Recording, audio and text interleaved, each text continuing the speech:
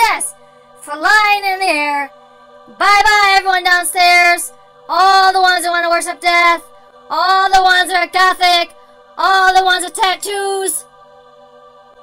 All the ones with the braided hair. All the ones that lay down with the same sex. All the ones that want to be something that they're not. Not supposed to do that. You're not supposed to. Go read your Bible. You guys are going to have to martyr yourselves. Give your life. Spill your blood. Give it up to the Antichrist, the false prophet, and the dragon. Yes, it's beautiful up here. Oh, hallelujah. Go fulfill Revelations 20 verse 4. You're gonna have to. Sorry. Bye. Bye-bye. See ya. As we go straight up. Whoa! Whoa! Wait a minute. There are other people up here. Who are they? Who are they? Oh my God, there's Adolf Hitler. And there's Jack the Ripper. And there's Jeffrey Dahmer. And there's Ted Bundy. There's... Oh my gosh, there's Hollywood here.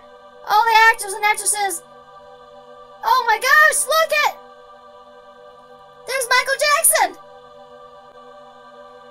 What, Jesus? You released them first? Oh, I love you. I love you. Every single one of you. Oh. Everybody, you have to be able to come know Jesus Christ to experience this. This is awesome.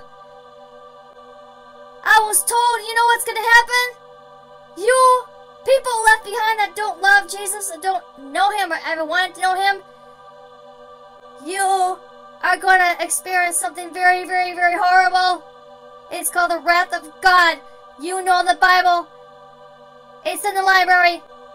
It's on your phone apps. It's probably in your grandma's night drawer stand or your mom's purse. Go learn it and tell everybody. Tell everybody. You Christians. Did you think you're going to be up here? No. You're left behind because you have to fulfill Hebrews 10:26. Go look it up. Go look it up. Go.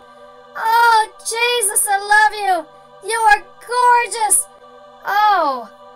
Wow, you're really handsome.